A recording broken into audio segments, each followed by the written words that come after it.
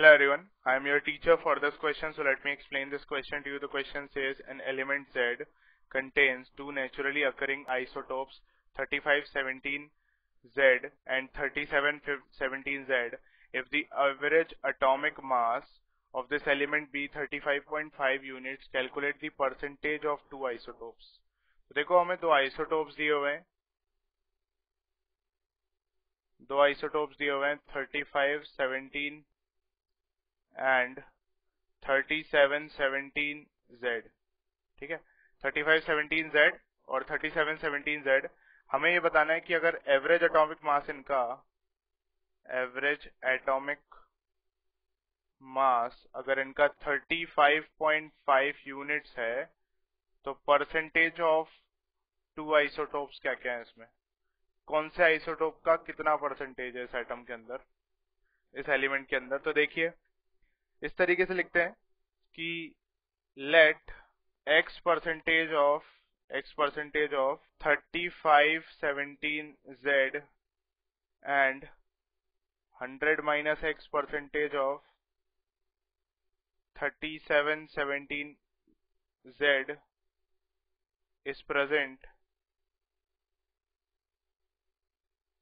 is present in element.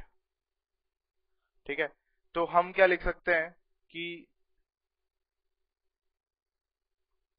Atomic mass बराबर क्या हो जाएगा, एटॉमिक मास बराबर आ जाएगा 35 वाले का कितना प्रेजेंट है, x परसेंटेज, तो 35 इंटू एक्स अपॉन 100 प्लस 37 वाले का कितना प्रेजेंट है, 100 माइनस x डिवाइडेड बाय 100. ठीक है, सिंप्लीफाई कर लो. एटॉमिक मास दिया हुआ है 35.5 बराबर 35x plus 3700 minus 37x divided by 100. Simplify करेंगे इसको, 3550 बराबर 3700 माइनस 2x, तो ये हो जाएगा 2x बराबर कितना हो जाएगा 150.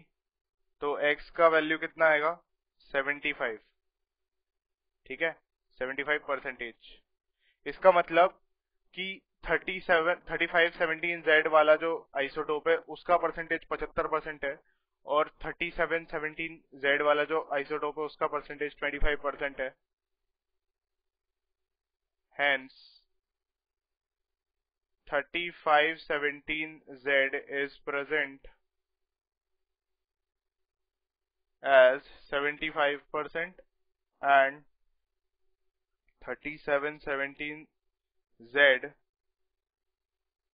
is present as 25%. ठीक है, so I hope you understood this explanation. Thank you.